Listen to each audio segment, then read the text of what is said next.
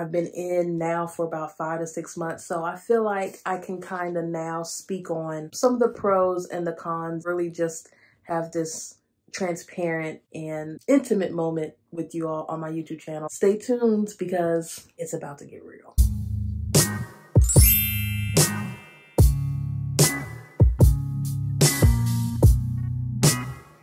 All right, you guys, as you see, I'm literally in my bed. Honestly, this past week, it's just been a week. I straight out off of the holiday. I got my days mixed up.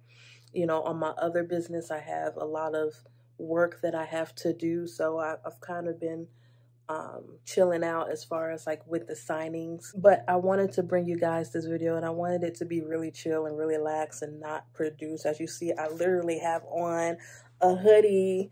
You know what I'm saying? Like, I'm chilling. Damn, I could at least get a tripod though. Hold on. So, first thing, guys, let's talk about the money. Clearly, that's why a lot of people are getting into this business now. You know, with the pandemic, folks have been, you know, losing their income, and I totally understand. I was in the same situation, and honestly, the money in this business is good. You may not be making 6 figures out the gate. This business is definitely something that what you put into it is what you're going to get back. The good about the business is that, you know, there's money out there to be made. You know, there's plenty of opportunities. There's plenty of signings right now. You know, the money is definitely out there to be made. The only thing that I would say is a con is that always feeling like you have to be on the go. You know, some days I just don't feel like taking any signing. Back to back signings, like that shit gets tiring. Excuse my French, but it gets tiring. For somebody that may have more obligations than me, I can see how that could eventually become, I'm not going to say a problem, but a headache. You know, you'll get worn out having to constantly feel like you have to go, make this money. I think that you just have to be sure to have a balance. You know, when you're in this business, you definitely have to make sure that you understand that it's time. You know, you have your days when you want to go hard, and then you have your days where, you know, you just want to chill out for a little bit. I think balance is definitely important. I did speak with one of my direct clients, and she was like, I can't see this lasting for you know, too long. Because I was asking her, because she's been in this business obviously forever. And she was like, you've been busy, haven't you? I was like, yeah, I've been super busy. And she was like, yeah, well, definitely take advantage of it, because I can't see it being like this forever. And that let me know, you know, that obviously there's going to be some, you know, down times. I see that kind of throughout the business, throughout the month anyway. Like the beginning of the month, you may get a lot of hits. It slows down towards the middle. And then at the end, like right before the last day to sign, you get a lot of, you know, a lot of hits. So I see that trend throughout the business in general. So the money is definitely out there. Just take time for yourself. I'm at that point now where I'm just like, okay, I've been on 10 this month. I just really need to just kind of chill out. And another thing I want to talk about in regards to pros and cons in this business that kind of has to deal with money is your expenses. You're definitely going to have expenses in this business. There's just no way to get around that.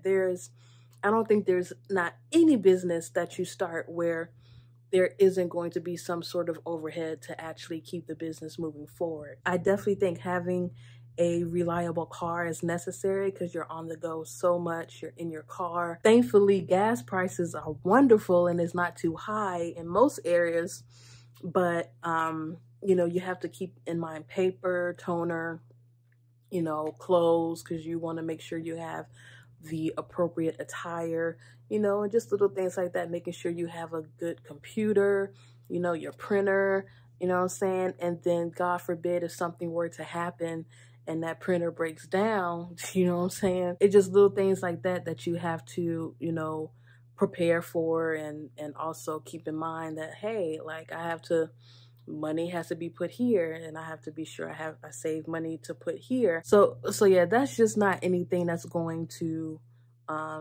go away. Like I said, with any business that you start, you're going to have overhead. You're going to have constant expenses that you need to keep the business going. And the notary loan signing agent business is no different. It's absolutely no different. Also, another thing that I really want to talk about is late docs, because for me, this was super, super frustrating. As a notary loan signing agent, you always want to be sure that you do your best work, because honestly, how good you are is truly a reflection of how much money that you'll make or how much business that you will get. So starting out dealing with late documents to me was just so frustrating, because I just never like to go into situations where I'm not prepared, and getting late docs is definitely like a situation where it's like, okay, am I gonna have time to go over the docs? You know, I ain't have the time, but listen, I made time. I just called my signer and was like, look, I just got these documents. Give me a time to print them and to review them. Then I will be right to you. So I will be whatever, 30, 45 hour late, whatever the case may be. I made time. That's what I did, because I know me. For you, it may be a little bit different. Thankfully, I will say now that I'm a couple months in to the business, late docs doesn't really affect me that much anymore, just because I'm more familiar with the documents. So I can get late docs. I don't have to tab. You know, I stopped tabbing because, again, money. I stopped tabbing. I stopped doing all that stuff because I was like, listen, time is money. Okay? Time is money. You know, I had to adjust so that in situations like that, you know, it wouldn't put me in too much of a bind. But definitely that was something that was super frustrating. And I know for some of you guys, it's probably frustrating as well, especially as you start taking signings and things like that. But, you know, listen, you have to do what you have to do. I see a lot of your questions in the comments, and a lot of those questions, honestly, you just have to do your research, guys. You have to know the notary laws in your state like the back of your hand. In order to be a good loan signing agent, you have to be a good notary. That's what Mark Will says, and that's absolutely fact, okay? And I'm saying all this to say is just that, you know, sometimes and a lot of times it's not just going to be super easy. Like, even when you do get those late documents, there may be something wrong with the documents. Are you going to be able to, you know, point that out? You know what I'm saying? Like, it's just little things like that. You know, it's trial and error. Like, I've had a lot of trial and error here as a notary loan signing agent. Not even going to lie to you. There are some things that I didn't know. I asked questions. I called who I needed to actually call. You know what I'm saying? I messed up.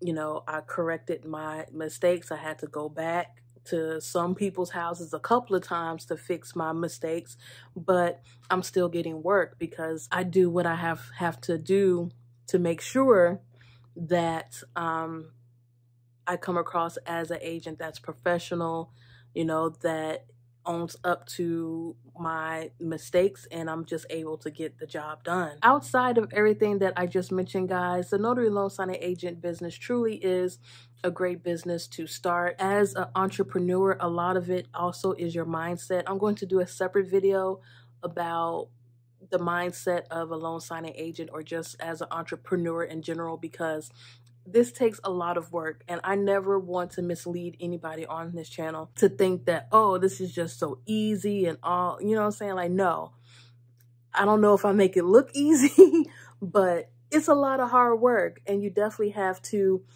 have the right mindset, and you just, honestly, you just have to be responsible with your money in order to see a growth. Because right now, you know, I'm starting, like, last month was really the first month that I was really starting to see true growth in my business.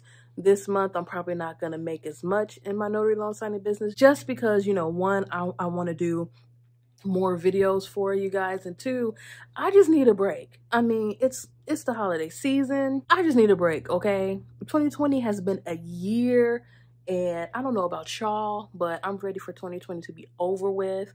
Like, I just want to sip my wine, watch my Netflix, have my hot bath, sip my tea, or whatever the case may be, and just chill. Like, okay? Give this video a thumbs up.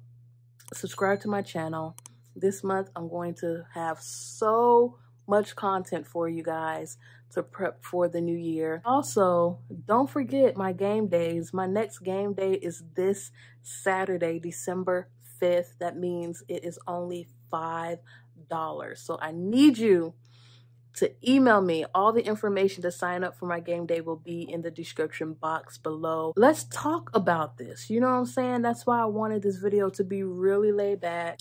Put my sweatsuit on just so that y'all know that, you know, this is real. Like, this isn't like some get rich quick. Like, this is some real, like, you are starting a business. You are a business owner, okay? Thank you guys so much for supporting my channel, for watching this video, and just all around being awesome individuals and humans. And I appreciate you. Until next time, peace.